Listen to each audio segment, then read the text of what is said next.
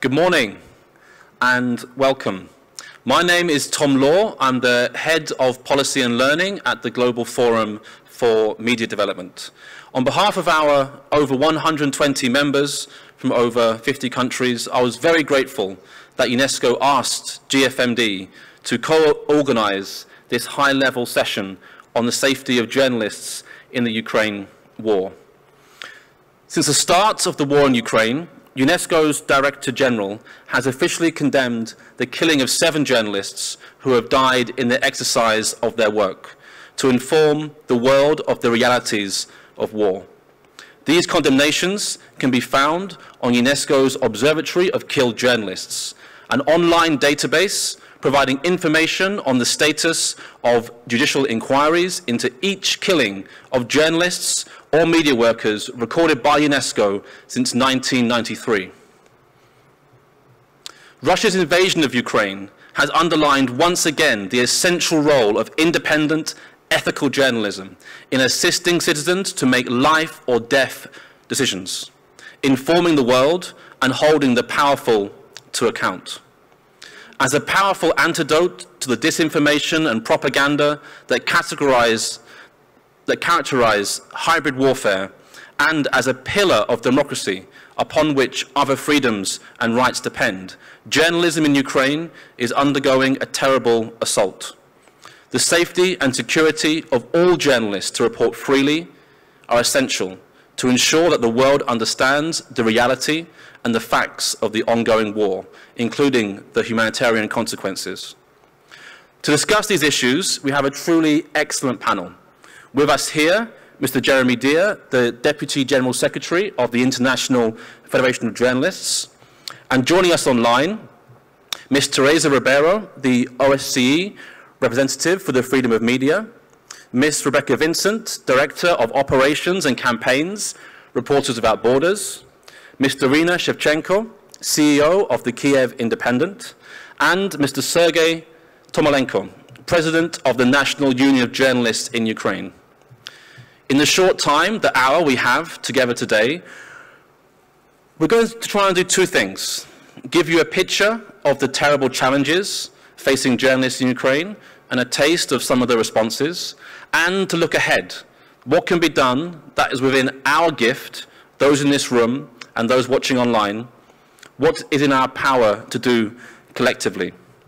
Sergiy, I'll come to you first.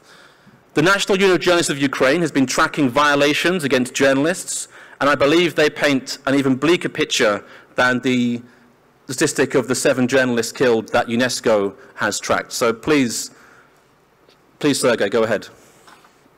Okay. Dear Tom, dear colleagues, thank you for your support and for your deep empathy to the Ukrainian topic. According to our verified information by National Union of Journalists of Ukraine, for this moment, 24 media workers have killed since the beginning of the large-scale Russian war in Ukraine. 4 of them are foreign journalists, and this figure is much more than UNESCO fixed, and it includes all media workers whose professional background at the time of the war related to the media sphere. And as you mentioned, UNESCO Director General condemns every case of murder of the journalist during the performance of professional duties. 7 such cases were recorded. At this moment, a number of journalists were seriously injured. In particular, we can mention the stories of the journalists and photojournalist Danish media Extra Blooded, Fox News correspondent Benjamin Hall, or, for example, American journalist Julia Redondo. Journalists are purposeful targets for Russian soldiers, as we see. So the situation is very difficult and horrible. The work of independent journalists in the occupied territories is really dangerous for life. All media and well-known journalists are intimidated by Russians, and the Russians try to press and to silence every independent voice at the occupied territory. These include physical attacks, captivity, and physical abuse of the family. Colleagues from the occupied regions are forced to close down and even go to hiding. Some of them continue to inform Ukrainians about the situation in their region, however, on condition of complete anonymity, without signature, without video, etc. It's also worth noting that hundreds or maybe thousands of journalists have been forced to evacuate with their families from regions with active hostilities, or these territories are occupied by Russians. Thank you, Sergey. Those numbers paint a terrible picture, and in addition to the stats that Sergey has just given, the International Press Institute have recorded 9 deaths and over 350 media freedom alerts related to Ukraine. But Sergey, I wanted to ask you to give us more than just the numbers of journalists that have been killed and the number of threats. Could you share with us a couple of examples that illustrate the situation that you and your colleagues, and in some cases, the families of journalists, are confronted with?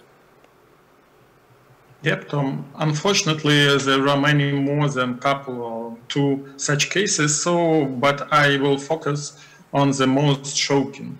Both cases concern the 2 occupied regions of Ukraine, which are close to the occupied in 2014 Crimea.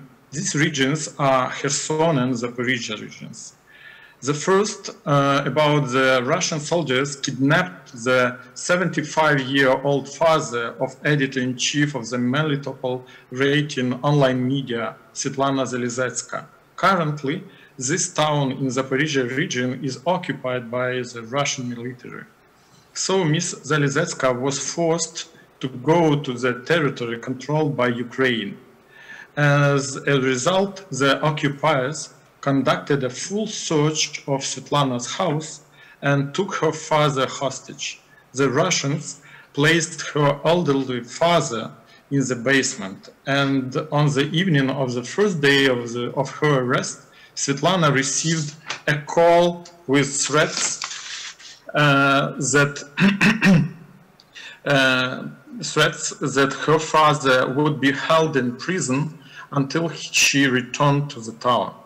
The occupiers demanded that the journalists start supporting the Russians. After only a few days, only after Svetlana declared that she was leaving her profession and her media, the occupiers released her father. And the second case, or maybe the first case of the kidnapping in Ukraine of the journalist, is Oleg Baturin from the Kherson region. This case became an indicator of alert for all journalists, Ukrainian journalists, on occupied regions. After this information, after this story with Oleg Baturin, most or many colleagues began to hide and try to leave their regions. The Russian military invited Oleg Baturin to a fake meeting and captured him. After that, he was detained for 8 days. Physical force and psychological pressure were used against him. And all these days, the family and colleagues, our union, we didn't know where the journalist was being held, and they couldn't provide to the arrested the necessary medicine.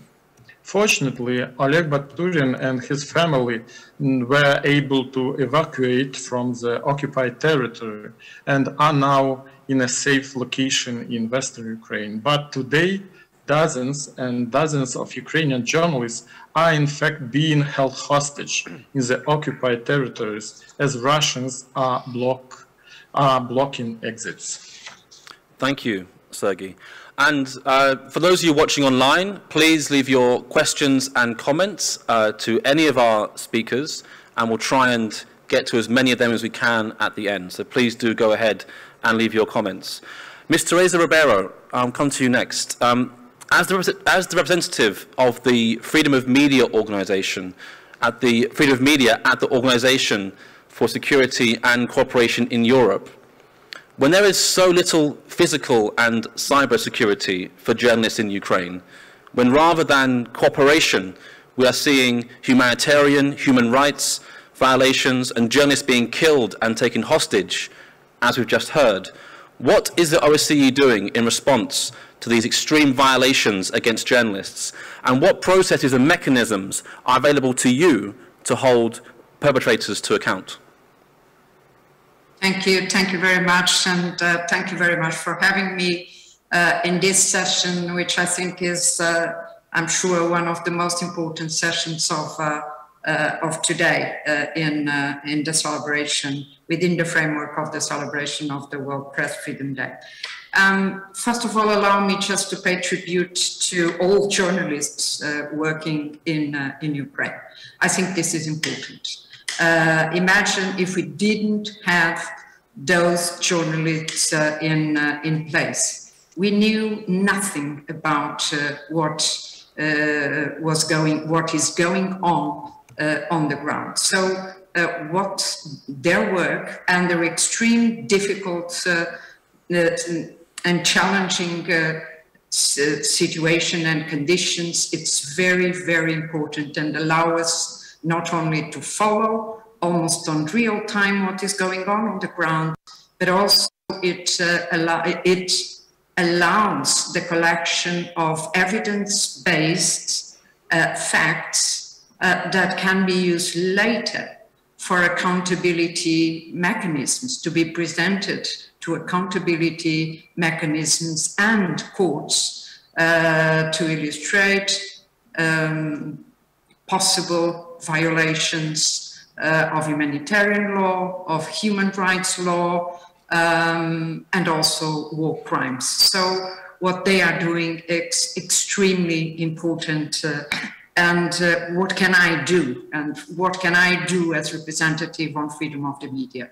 The representative on freedom of the media is an autonomous institution within OSCE, which is an organization for security and cooperation in Europe, with a wide membership. And my institution, what should do and does is to identify violations by the participating states regarding their commitments in the field of media freedom and freedom of expression. At the same time, we also provide assistance to the participating states in order to allow them to align their commitments and their practices, their frameworks with the commitments that I mentioned before. So I would say these are the two main missions of my job. And what are the tools? And this is very important. First of all, my voice, and the voice is very important. And I will continue, as you know, I'm closely following the situation in Ukraine since the very beginning, since the beginning of the war. I have been very vocal regarding what is going on, regarding the attacks against journalists, the violence against journalists, the harassment, abductions, etc. All that is going on, and that is really putting journalists in a very, very dangerous situation. So my voice is an important tool. Another is, of course, to engage with the participating states through, for example, what we call quiet diplomacy, and also to join forces with other international organizations in order to make convergent and more effective efforts to call the attention on the situation in this specific case, on the war situation, and on the terrible impact on media freedom and freedom of expression in in Ukraine. So I would say that I have these mechanisms, these tools to use, and of course I have been using them since the beginning of the war in a very in a regular and systematic way. I also have been monitoring very closely the situation in the Russian Federation and the deterioration that we are witnessing there, because they are linked, very much linked. We see in one side, we see the machinery, all the machinery of propaganda for war, and the closing of the media freedom space in Russia, and this is clearly linked with the war and is part of the war. So in Russia, what is happening regarding media freedom and freedom of expression is clearly related to the war in Ukraine. And at the same time, as I said before, I'm following closely what is going on in Ukraine on the ground,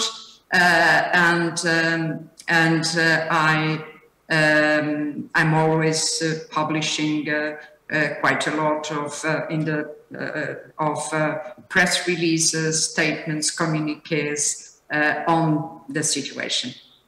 Thank you so much for explaining your role and the capacities of your office, and the point about the relationship between press freedom in Russia and the war was made very powerfully in a video by Nobel Peace Prize winner Dmitry Muratov, and I really suggest that you go and find it. It was played earlier at this conference, but he very vividly explains the connection. Ms. Teresa Ribeiro, I'd like you to use your next comments to tell us about the responses, diplomatic or otherwise, that you would like to see from other actors, for example, from UNESCO, from the UN Human Rights Council, and countries who are members of the Media Freedom Coalition. What could they do to complement the work that your office is doing? Thank you very much. This is an important question, and since the beginning of the war, you know, I really try with all my colleagues in different institutions, really to try to join forces. I think this is the most important. We have different mandates, different responsibilities, but it's very important that we are able really to convey convergent messages if we want to be effective according to the different tools that the different institutions have at their disposal. For example, yesterday, not yesterday, sorry, the day before yesterday, but ahead of the World Press Freedom Day, together with my colleagues, the mandate holders of freedom of expression, of the UN, of the Organization of the African States, of the American States, of the African Commission, so the four institutions, the four mandate holders, we published a joint statement on the war, and it's a very powerful one, and once again is really establishing the connection between what is going on and the terrible situation and deterioration of media freedom situation in Russia and Ukraine. This, I think, it's a powerful message. It's a message that in the end, in terms of the mandate holders of freedom of expression and media freedom, covers the entire world from Africa to America to everywhere. So I think this kind of joint initiatives are very important and send a very strong signal. So let's look at our particular tools. Let's use it on the best way, but at the same time, let's also think about joint initiatives that can, in a way, can amplify what we are doing in our institutions and only in accordance with our mandates. Thank you so much, Ms. Ribeiro. Rebecca Vincent, I'd like to come to you next. I remember watching you speak in Tallinn at the Global Conference for Media Freedom, and you had some very strong words about what governments and intergovernmental organizations are doing to meet these challenges. Indeed, an evaluation report presented at that conference, despite noting some areas for optimism, said that the Media Freedom Coalition needs a reset.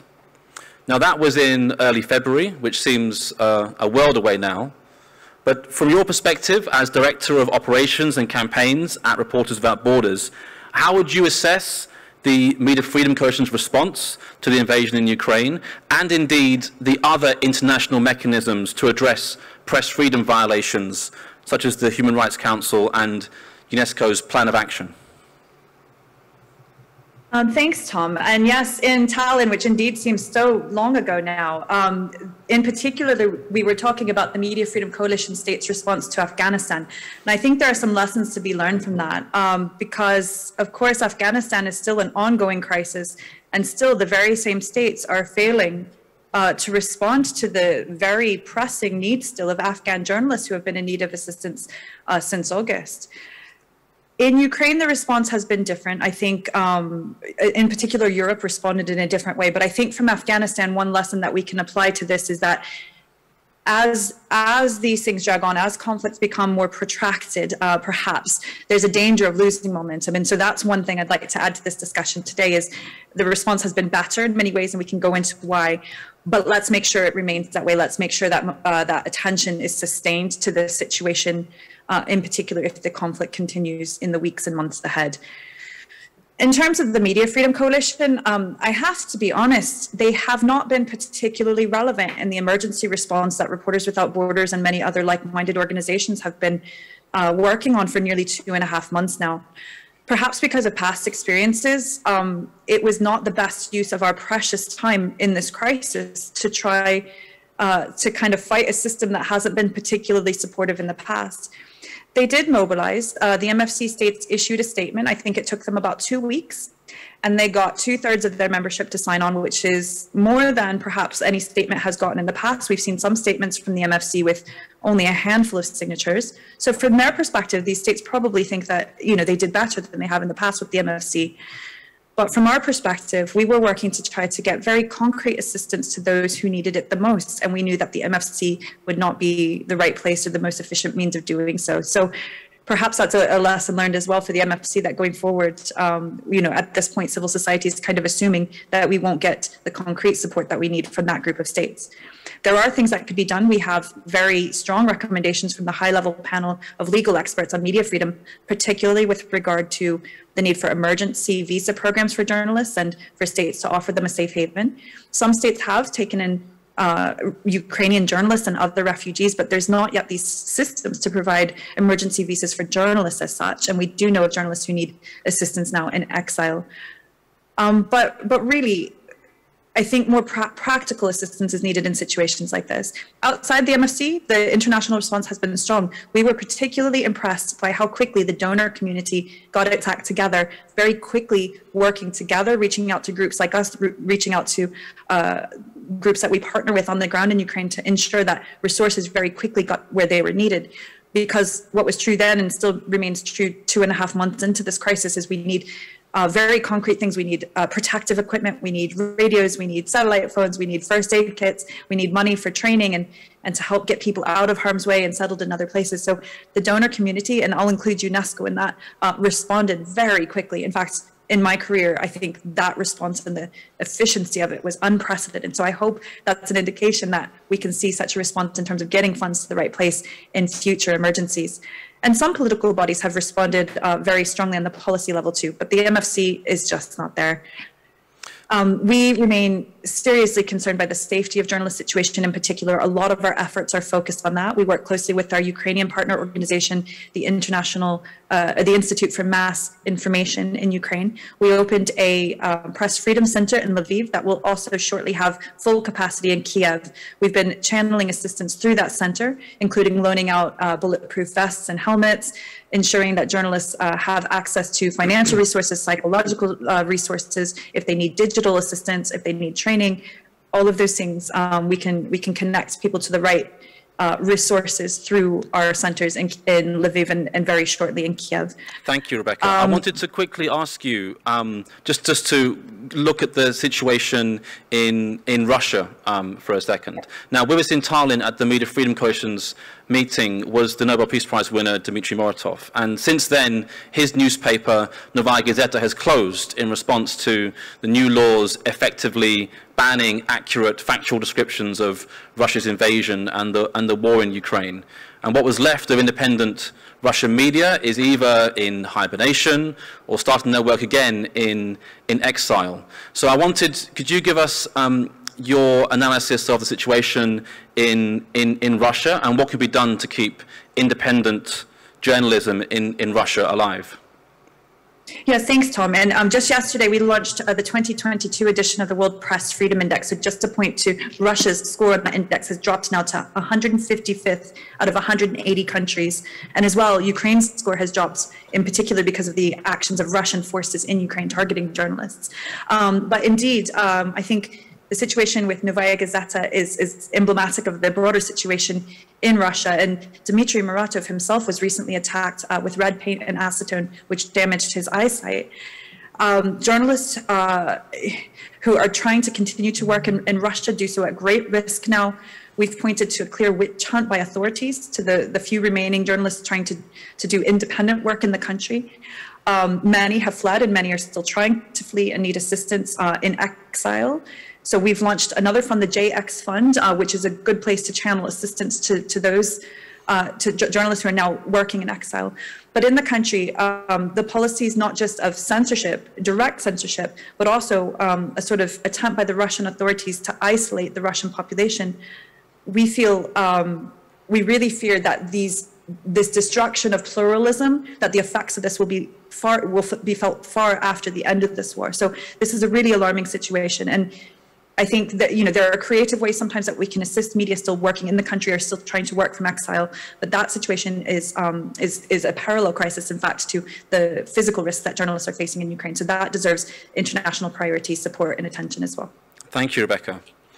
The nature of the situation we're in means that it's pretty much impossible to talk about solidarity, collaboration, support to Russian media and journalists without this falling into the Kremlin's playbook of labeling these efforts as foreign interference, instead of how most of us would see it, who are celebrating World Press Freedom Day. We would see it as showing solidarity with our colleagues from the same profession who share our belief that journalism is a public good. Turn to you, Jeremy, who's here with us in Uruguay. This has been a hybrid conflict, not just on the battlefield, but also on the airways and online. And could you give us, from what the IFJ, the International Federation of Journalists, have witnessed, how has this played out so far? Thanks, Tom.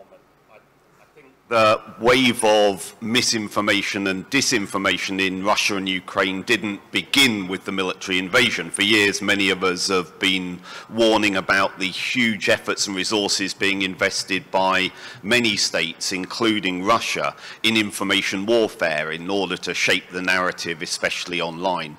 But of course, that information warfare has been taken to a new level since the Russian invasion. In fact, 3 unsubstantiated claims like the planned Ukrainian attack on Donbass were actually used to justify the invasion in the first place. And online troll factories have attempted to rewrite events like in Bucha, and Russian embassies worldwide have been flooding online spaces with disinformation which denies any links to such massacres. And in fact, after the banning of Russia Today and other state state media. Russian diplomats themselves have become this new state media. A 26% increase in the number of posts, 200% increase in the level of engagement as trolls retweet those comments from Russian diplomats. Some countries say they've seen a 75% increase in levels of disinformation emanating from Russian sources. But the information warfare is not just online.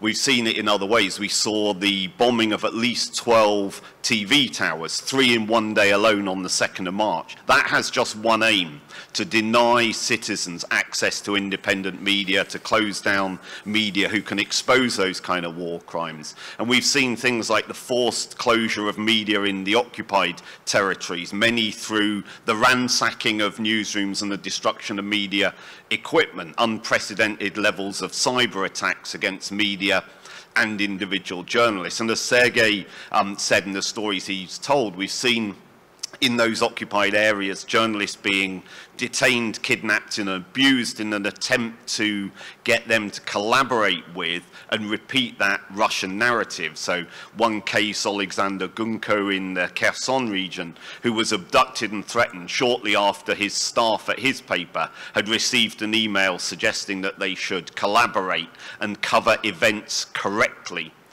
And we've seen deliberate targeting of journalists like the Sky News crew, who were wearing press jackets, clearly identified themselves, were not posing a danger and yet were shot at, lives being saved in that case only thanks to the protective equipment that they were wearing. And their crime in that instance was that they were on their way to Bucha to document the war crimes carried out there.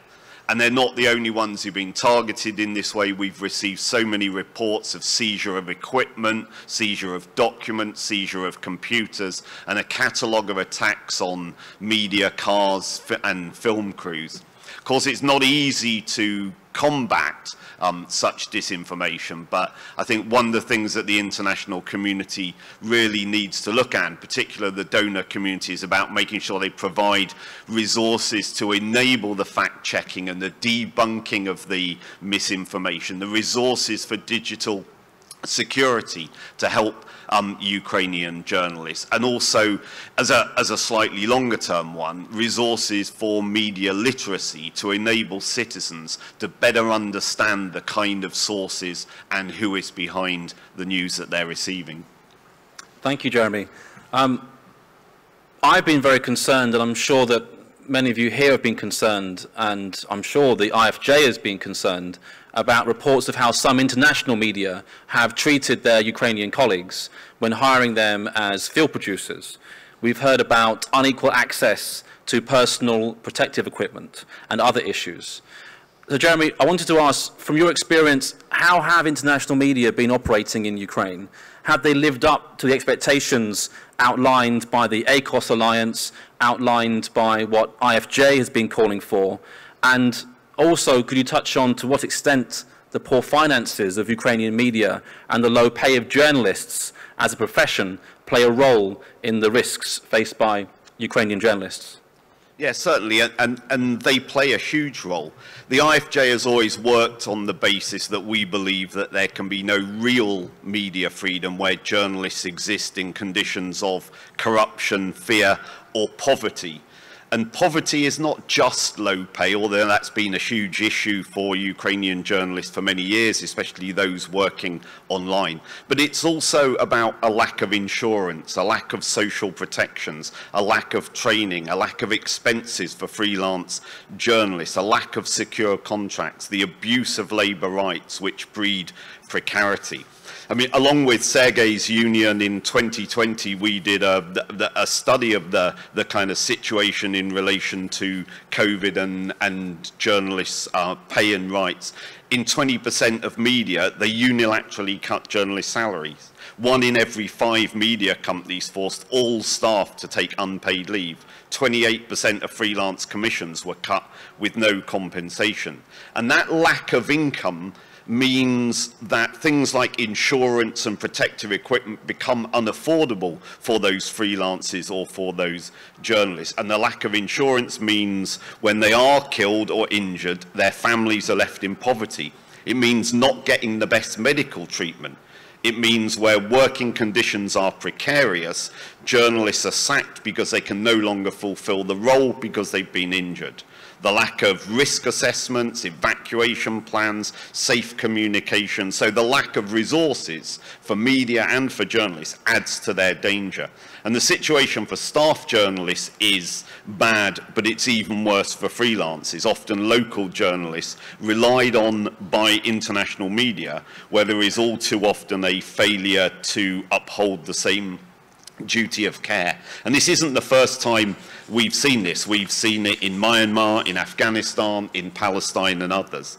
And so when this war is over, and let's hope it's sooner rather than later, and the media development community talk about rebuilding Ukraine's independent media, let's ensure that we do so based on some core principles of decent pay, fair contracts, insurance, social protections, of media employers who fulfill their duty of care, where journalists are trained in physical and digital safety and have access to the tools and resources to do their job professionally. Just finally on your point about international media, it's true, this is not just Ukrainian media that we're talking about. The IFJ will not be the only one of the organisations represented here to have received calls from international and in some cases large and publicly funded Western media asking us, a small organisation, to supply personal protective equipment to their staff, or from young or local freelancers seeking to make a name for themselves and being encouraged in doing that by international media to put themselves in harm's way on the off chance their photo, story or film is picked up. When asked if they're trained or why they've not got equipment, they say because they cannot afford it. And that cannot be an acceptable way for media to operate after this war is over. Thank you, Jeremy. Some very practical suggestions for all of us to follow up on and to call on. Daryna Shevchenko, from the CEO of the Kyiv Independent, could you pick up on that connection between the financial realities faced by media in Ukraine and the safety issues which Jeremy was speaking about? And what role does that play in your experience? Is there a culture of buying insurance, for example? And how hard is it to persuade mission-orientated journalists not to endanger themselves because of their zeal to report on the war crimes and other violations in Ukraine?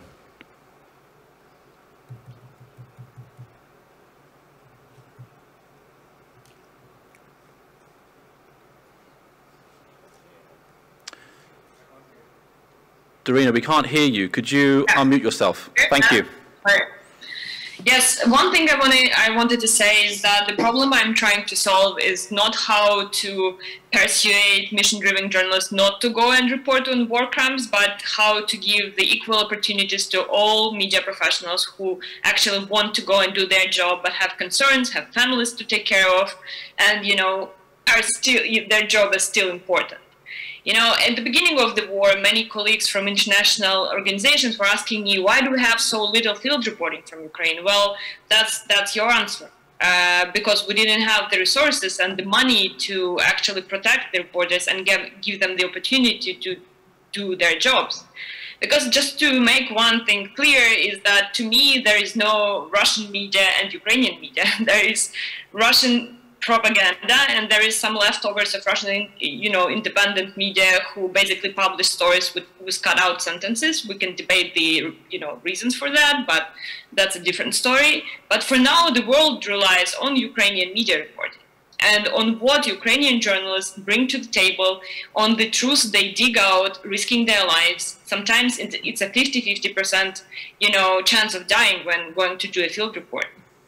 And of course, it is directly connected to the resources and the money. We all know that security can be essentially bought. It can be, you know, money can be used to buy bulletproof vests. It can be used to buy insurances. It's very expensive, as Jeremy pointed out. It can be used to relocate the staff. It can be used to relocate the office, to, you know, set up a new studio or whatever. And this is something, you know, we need to keep in mind. For decades, Ukrainian media worked in a very distorted market where, oligarch-funded media outlets had everything, and independent media outlets had to basically struggle and fight for life all the time. And this is not, Ukrainian media didn't prepare for the invasion, not because they didn't believe it would happen, but because they had to choose between paying their staff salaries monthly and buying a bunch of bulletproof vests. That's the reality we were in. And, there's a lot has already been done to change that, but it's still something, still something we are struggling with. So yes, answering your question, it's directly connected. So Daryna, we have a question online, and they're asking us to discuss some of this is from Alexandra, thank you for the question, some of the concrete risks and threats that Ukrainian media workers are facing, and how the international community can help now. And I would also like you to expand not just international community, but what also can donors and funders, obviously, but also advertisers and tech platforms. What could those stakeholders do to respond to the risks and the threats? Well, I think there is a lot to be done. The international community really stepped up and did a lot of things. A lot of productive gear was brought to Ukrainian journalists, and now we have it, though, it took quite some time. But there's a lot of things need to be done and will be a priority moving forward as well. So one thing that I think is important, that Ukrainian newsrooms have to be provided with a runway. Basically, they had to be funded for some long-term, with some institutional multi-year funding, where they don't have to worry about paying monthly salaries for some time while taking their time to adapt to the new circumstances, maybe developing new revenue streams or something that would keep them sustainable for the future. I do believe that the donors and the funders have to switch from programmatic funding to institutional support these days and make it multi-year. One reason for that is stable salaries. I'm not even talking about higher salaries, but at least stable salaries can kind of stop the brain drain from the newsrooms that is inevitable by now, because many people had to relocate with their families to Europe, and trust me on this one, Ukrainian media salaries can't have them, provided for in Europe. The other thing is that, programmatic funding, the usual one provided by donor community, takes a lot of resources for the, frequent reporting and stuff, and these resources would be better used to develop new revenue streams, as I said, that will sustain this media in the future. Because, as the war fatigue settles in, probably there won't be a lot of funding and a lot of crowdfunding that Ukrainian media can do, but they have to adapt and develop new revenue streams. The other thing, I think, is that we need to actually look into what Ukrainian media need, and to actually make an effort to research the needs of Ukrainian media, to see what media are on the map, what are their primary struggles, and how can we help.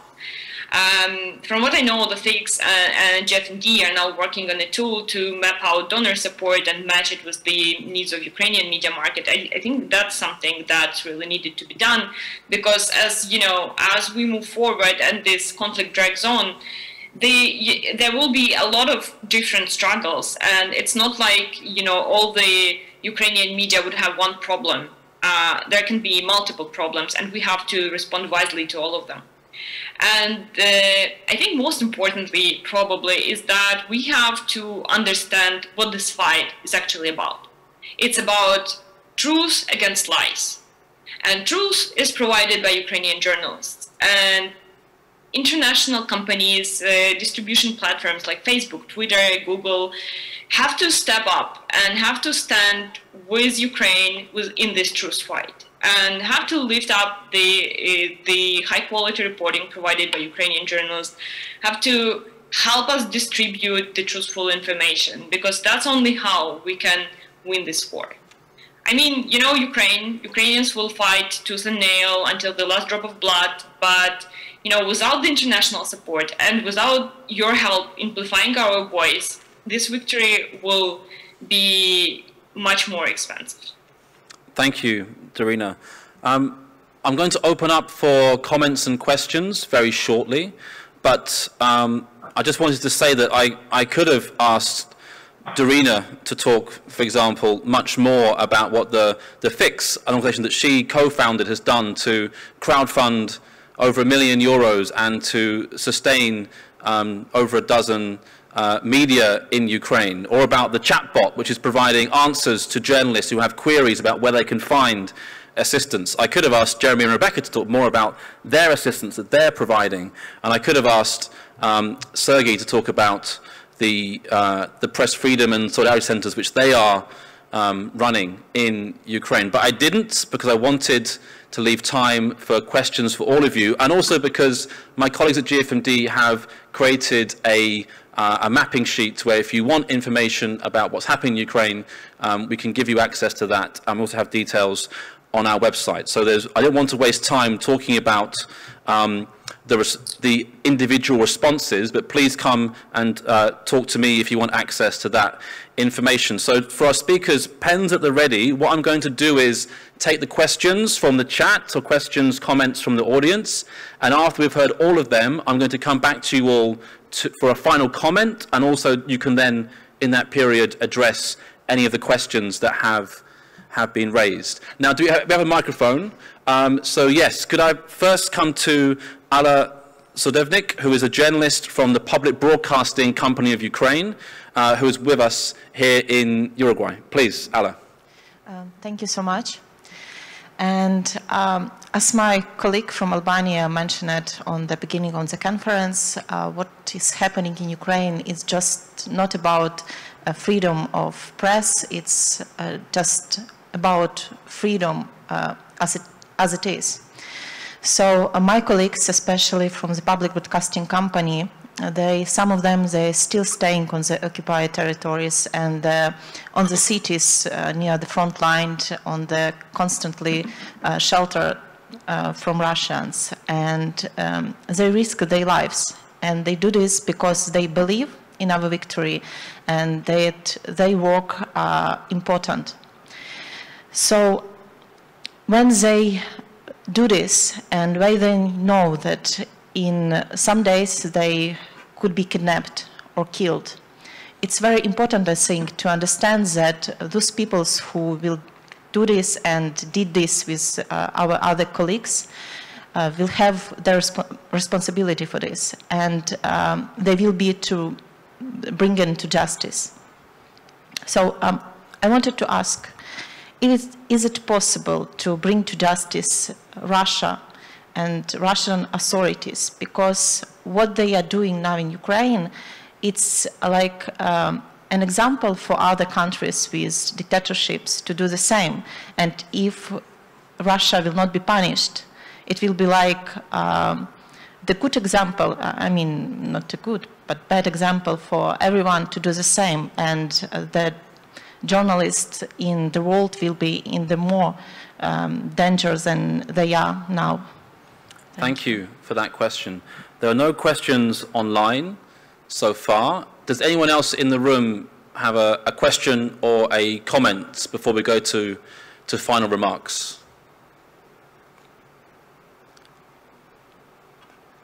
Okay. Well, thank you, Alla, for that question. And thank you for the amazing work that you and your colleagues are doing investigating war crimes in Ukraine, and documentary work that you're doing. It's amazing work, and we thank you for the bravery and the professionalism of your colleagues, and of course those of members of the National Youth Journalists of Ukraine and the work of Daryna's colleagues at the Kyiv Independent. Daryna, I'll come to you first for a short final comment, and if you'd like to respond to Alla's comment as well. Unfortunately, you know, I have the same question. I would really want to ask, you know, I'd say I would really want to believe that there will be a point in the human history where Russia is brought to justice for everything this state has done. And I don't only mean the attack on press freedom, I mean the attack on all the humanitarian values that this world developed in the last centuries. Because what they're doing is outrageous and it can't be tolerated. But from what I see is that the world is still trying to kind of play games where, you know, there is Russia as an, you know, a player and we have to consider something about them. But, you know, this is a very dangerous path, you know, concerning press freedom, but also concerning the whole security system of the world. And I just hope that at the end of this, everybody understands what it is about. And everybody understands that, you know, the importance of the war in Ukraine is very simple. You can be next. Any one of you can be next. If something like this can happen in the 21st century, you know, some country can just go and bomb another country for no reason, because let's be clear, there is no reason for that, then it can happen to any one of you. Any country can do that to any other country. Any country can lose their press freedom, can lose their people, they can be raped, killed, kidnapped, taken hostage, you know, it just can happen. And I just hope we stop playing games and start figuring out real mechanism to keep Russia accountable and to just have them stop. Thank you, Daryna. Jeremy, your final comments, please. Yeah, on that question about can we bring Russia to justice, I think when you're just a normal person, I'm not a politician, I don't have a mandate to do anything, you just care about justice and social justice and the values that you're talking about. And we often just despair about the way the international, intergovernmental community fails to bring perpetrators of violence to justice so often. It's why we have impunity running at such high levels. But at the same time, the work that journalists are doing now is providing the fuel for the cases that will inevitably come. And maybe not Russia as a whole, maybe not everybody, but there will be people who will be brought to justice for what they have done to Ukraine and Ukrainian people in, it may be the coming years. It is such a slow process of international justice, but I genuinely believe the work that is being done now is contributing to the possibility of that happening. Just as a very final comment, I mean, as I tried to show in my earlier comments, when we talk about the needs of Ukrainian media, let's make sure that we put Ukrainian journalists at the heart of that conversation. Let us listen to them and make sure it is their voices that are heard, that it's not in Washington or London or Brussels that we decide what is best for the future of Ukrainian media, but that their needs for equipment and decent work and fair pay and training and the resources to be independent are what really sets our agenda going forward to support Ukrainian journalists and media. Thank you, Jeremy, and I would certainly endorse that. Rebecca, your final comments and remarks, please. Just listening to this, and that was all very powerful, and I agree with many of these points on a professional and personal level, but when we come back to really specifically media freedom and the safety of journalists, one concern that I have is that sometimes so many of our efforts are focused on ending impunity, on, you know, sort of addressing these attacks after they happen. And don't get me wrong, that's very important. At RSF, we're also working to document crimes as they happen, to litigate them, to ensure that there's political and legal accountability whenever possible. Because as we all know, generally speaking, there's still impunity for the vast majority of killings of journalists worldwide. But that's exactly why more efforts are needed on preventive measures to ensure that we're not dealing with so many of these cases afterwards, to proactively protect journalists in the first instance. So some of the global solutions that we are working on at RSF are focused more on that side, the preventive efforts. Anything, for example, we're advocating for the creation of a mandate at the UN that would be a sort of protector of journalists, because the existing machinery is responding more to the aftermath and not really working to alert and sort of mobilize when it is most needed. But also, I think for states and for bodies such as the United Nations to respond better to early warning signs, even when it's not necessarily something that looks immediately connected to physical violence. So we've touched, in particular with Jeremy, you touched earlier on, disinformation. Warning signs were here for many years, and Russia is not the only actor internationally that is waging these propaganda wars. This is a very extreme example now of how that can manifest in real life and cause actual violence. But this has been a problem that has been steadily building for many years. And so I think it is time for a sort of wake-up call on needing to take a more holistic approach to all of these threats to media freedom, to realize that many of even these other areas such as disinformation can have an impact on the safety of journalists, and to get better at acting in a preventive way to ensure that we can be working side by side with those who shouldn't have lost their lives in conflicts such as this, and help to ensure really that what this is about is telling the story of what's happening. We need journalists to inform us everywhere. We need them to be alive and safe to do their jobs, and we need an enabling environment for that to happen. Thank you, Rebecca. Ms. Teresa Ribeiro, could I come to you for your final remarks, please?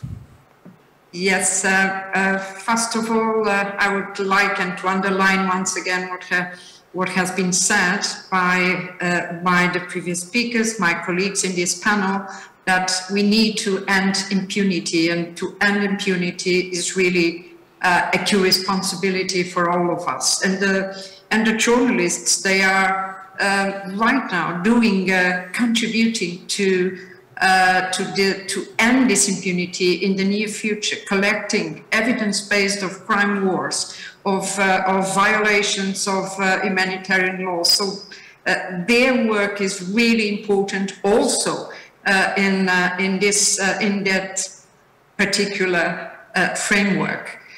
Also, fact-finding missions to really, again, to really document what is going on the ground is very important.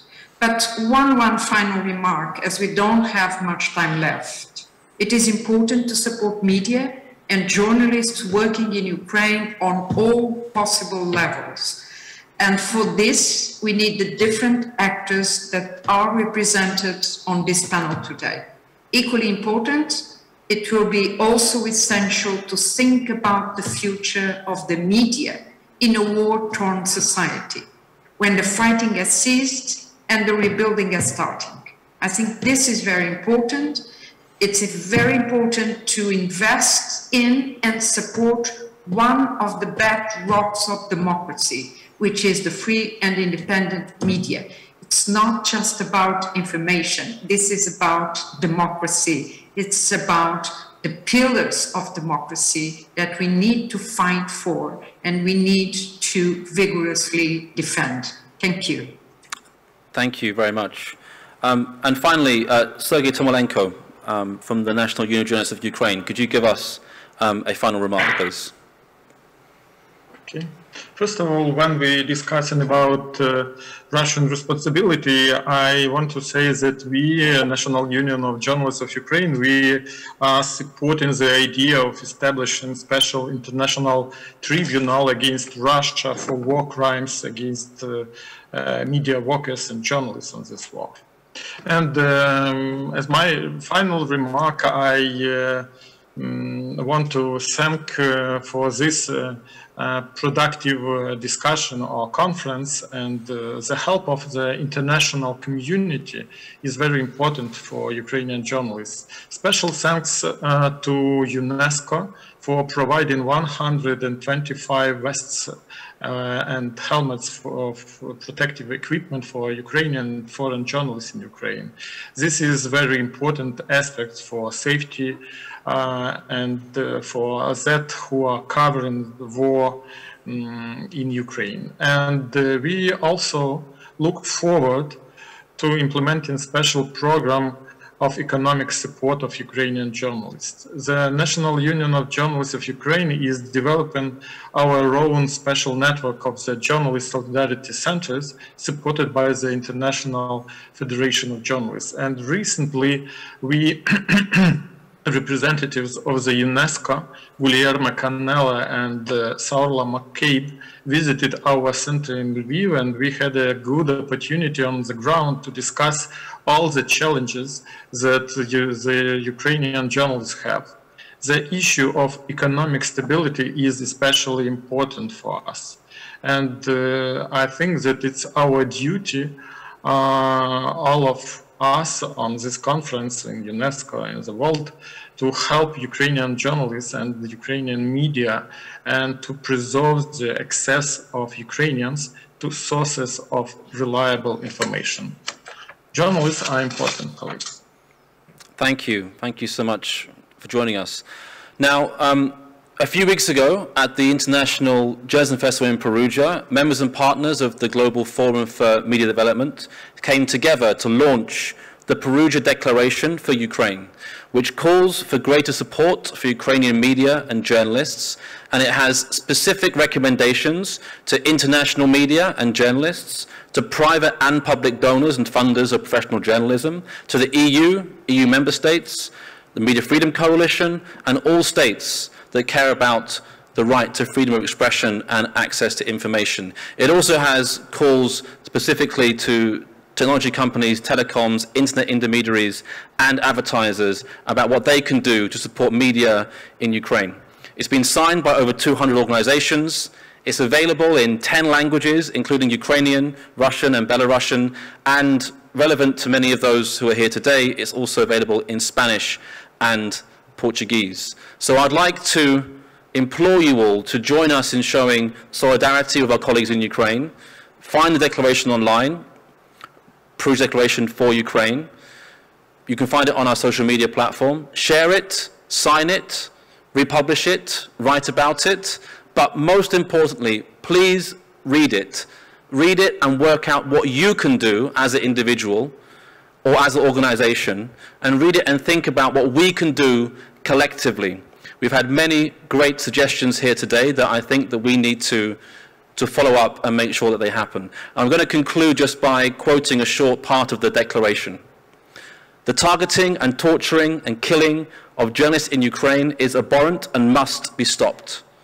Those responsible must be held accountable and brought to justice under national and international law.